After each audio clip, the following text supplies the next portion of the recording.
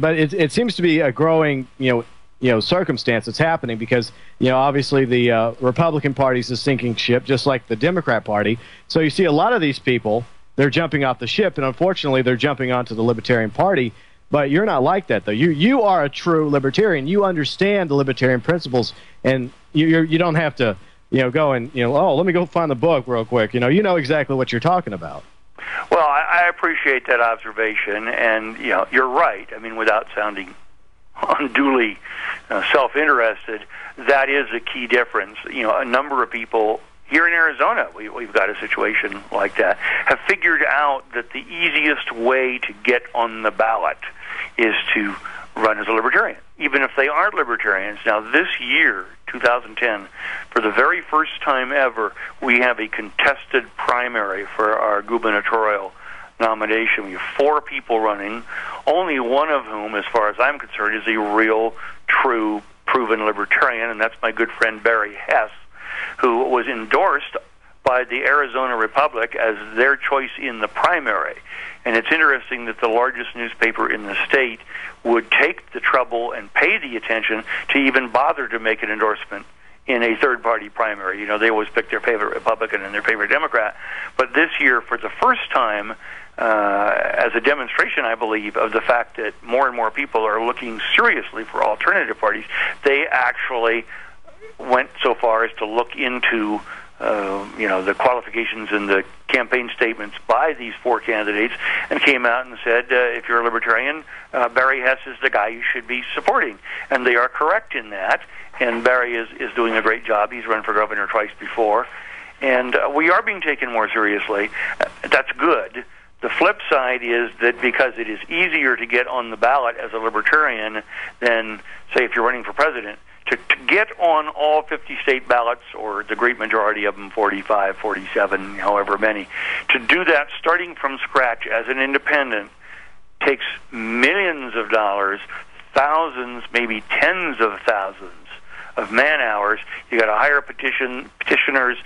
You got to learn the rules for the petitioning in each state, which vary from state to state. Some are very reasonable, some are very unreasonable, but you got to learn the lay of the land. You got to find people, hire them, stay on top of them, collect the signatures. That takes time. It takes money. It takes logistical skill to go, well, okay, I just qualified in one state. Where's the next place I ought to have my petitioners go? It's a lengthy and complex process. It's been made deliberately difficult by the incumbent parties, the Republicans and the Democrats, to keep alternative parties off the ballot or make them spend all their time and energy in that fashion. But it's still easier by far to get on as a libertarian than starting from scratch as an independent candidate, which makes it very tempting for anybody who wants a big national soapbox.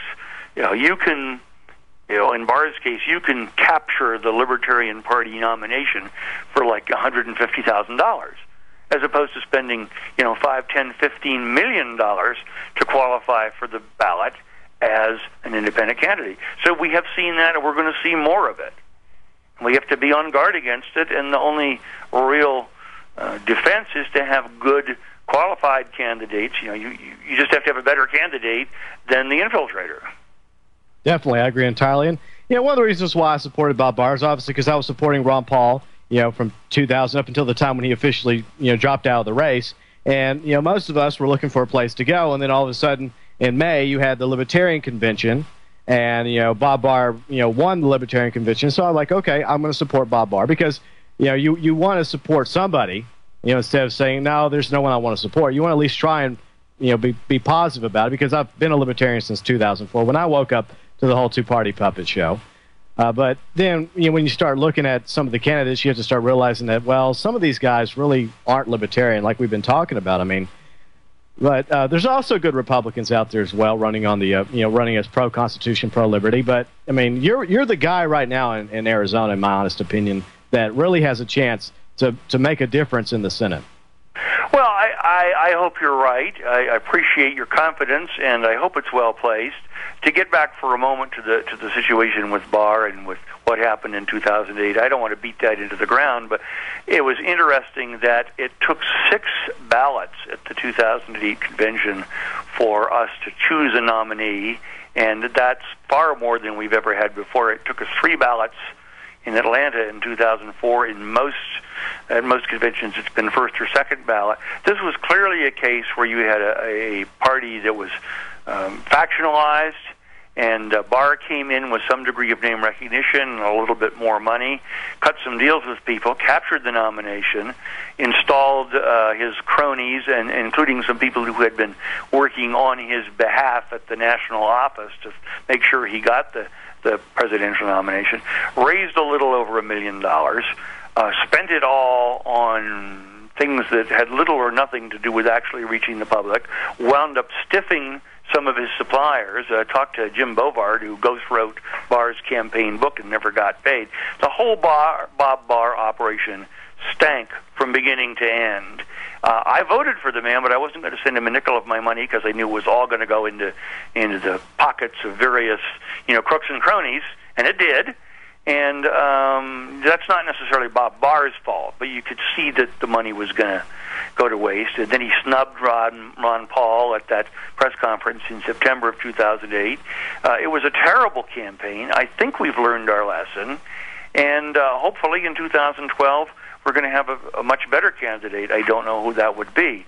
I talked a couple of weeks ago for 10 minutes or less to Gary Johnson, the former governor of New Mexico, who was attending the Freedom Fest in Las Vegas. And he and I happened to run into each other and chatted for, 5-10 minutes. And it's pretty obvious, although he's making disclaimers, that Johnson's seriously considering running for president in 2012. Well, he faces the interesting dilemma of what strategy should he follow. He can go for the Libertarian nomination, which he would get very easily, I think, because he's qualified and he's articulate and he'd be a great choice. But then once he gets the nomination, it's a huge uphill battle in the general election. Or he could try to get the Republican nomination, which would be a huge uphill battle, and then if he got it, he'd have a relatively easy time of it in the general election. So the question is, which battle does he want to fight first? Does he want to take the easy road to the nomination and a hard road on the general, or vice versa? Definitely. It's decisions. That's what's coming down to 2012. We're talking with David Nolan. He's running for Senate in Arizona on the Libertarian ticket. His website, nolan2010.org. Back with him in a moment. You're listening to Freedom Files on American Freedom Radio. Tap into the Truth Frequency Sundays at 9 p.m. Central on American Freedom Radio. Freedom Radio.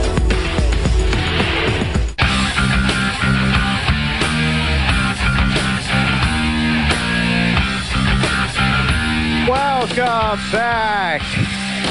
This is Freedom Files. We are live 3 days a week, Tuesdays and Thursdays from 5 to 7. And, of course, the Saturday night show from 9 to 11 p.m. Central Time.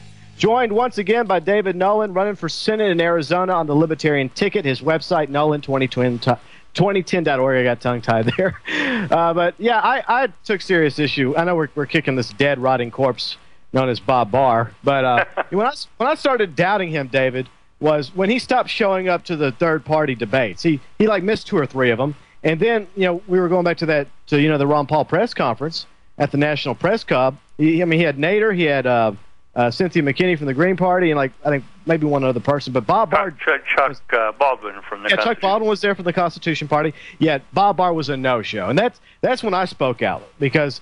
not only that, he started this whole violation of the Libertarian Party rules by trying to replace Root with Ron Paul as his running mate. And I went and I looked at the rules on the Libertarian Party website, and a candidate's not allowed to do that without permission from the Libertarian Party's council. Well, he basically violated the rules, and I spoke out against it. And I was at the time the regional coordinator in my area for the state party. And guess who got kicked out? Guess who got replaced as the regional coordinator? Me. For speaking out. But, it's no big deal. Right. I'd rather speak out and get kicked out. Well, the Barr campaign, probably the less said about it, the better. I said at the time, and I don't know Bob Barr. I've met him once or twice, shook his hand, said hi. I was very disappointed. I did not support him before the nomination. I voted for him afterwards because I thought, 20 years from now or 10 years from now, when people go back and look at the record books, all they're going to look at is how many votes did the Libertarians get that year. And, for the average person, they're not going to know Bob Barr from Michael Badnarik from David Berglund. You know, they're just going to say, well, what was the Libertarian vote? Did it go up or did it go down? And we always want it to go up. So, you know, I've only got one vote. I can use it or lose it. And, you know, so I voted for Barr.